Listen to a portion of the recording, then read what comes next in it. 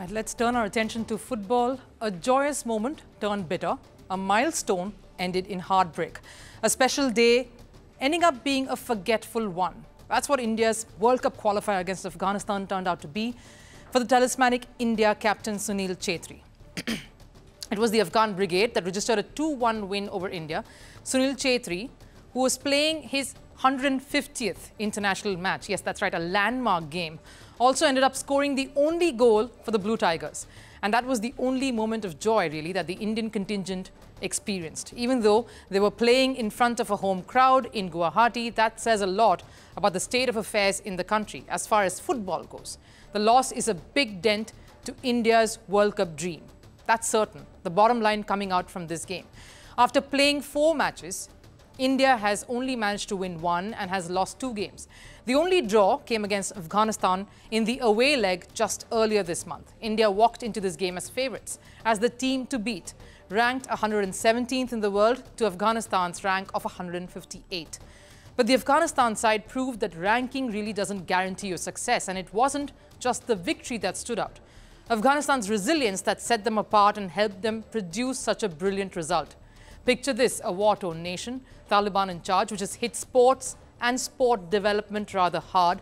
Countries refusing to tour and play in Afghanistan because of their restrictions on sports and women in sports. But none of the turmoil that is raging back home held these men back. And here's worse. Shockingly, this wasn't even their best 11. Afghanistan barely managed to put up a team together for the qualifier. The management and players are currently still locked in a heated dispute. Many players aren't even present after protesting over substandard treatment by the country's football federation. And unlike the Indian team, Afghanistan doesn't have a club season going on for practice, which means they are coming in with 0 to no practice at all. And speaking of clubs, 4 of Afghanistan's players do not even have a club to play for. So says their coach Ashley Westwood. All these problems, genuine massive issues that could derail any campaign, was not stopping the Afghan brigade from giving their best, their all. They made these as tools to motivate them, much like their brothers over in the men's cricket team, who have continued to rise despite having a lot at stake. They were written off from doing anything other than possibly winning 1 match at the ODI Cricket World Cup 2023. They surprised the world by punching above their weight and silencing critics, much like the football team did in Guwahati. And the mastermind behind it all was their coach Ashley Westwood. The English football manager, who's also managed Bengaluru FC, he's been a pillar of strength and guidance for this bunch, this B-team ragtag team. He voiced his pride, though, after the game, but the Englishman is not just satisfied with this victory. We remained confident even when we were trailing. To be honest, we also could have won the earlier match. We were always the dominant side in the match. It was unlucky at 0-0 in the last game. We could have won that if we took our chances. I was not under pressure at 1-0 at halftime because I knew we would score. I never felt pressured because I always believed in the boys, and I am glad we got the result.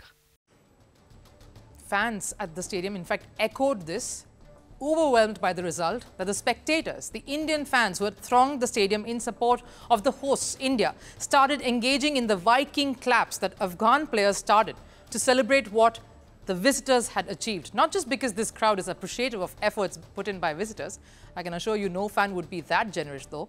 Appreciative, sure, but there is rage and anger towards Indian team coach Igor Stimac, who came on board promising the world. And let's face it, it was arguably India's biggest footballing loss. India's last defeat against Afghanistan came way back in 2013. It was the SAF Cup final. But yesterday's defeat was even more painful, as it put India's qualification for next round under jeopardy. Apart from Chhetri's goal, it was a disappointing performance overall from the home side. They failed to capitalize on the home conditions, the passes were wayward, and even the crosses hardly reached their desired targets.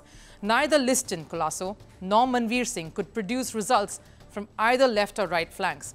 And even Chhetri failed to convert chances early on in the game, understandably so, because Chhetri doesn't usually pair up with Manveer and Colasso. So that was also not helping the Indian cause.